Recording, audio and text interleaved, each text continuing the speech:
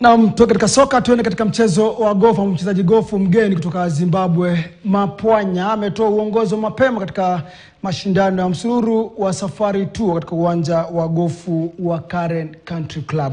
Wachezaji 21 walipita mchujo katika mashindano hayo yanayoshuhudia upinzani mkali katika awamu ya mwaka huu.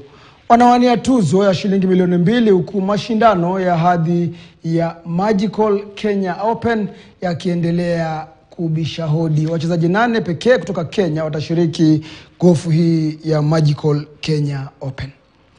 Yesterday, I played very well on the back nine. Started from the back nine, I shot 5 under, which was a very good round for me. And I made some few mistakes on the front nine, which was my back nine, to finish 1 under.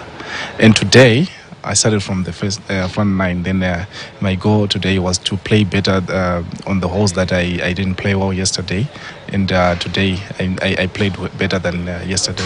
The course is lovely. It's playing very nice. I really enjoy playing at Karen. It's such a beautiful place. So far on the order of merit, I'm number 4.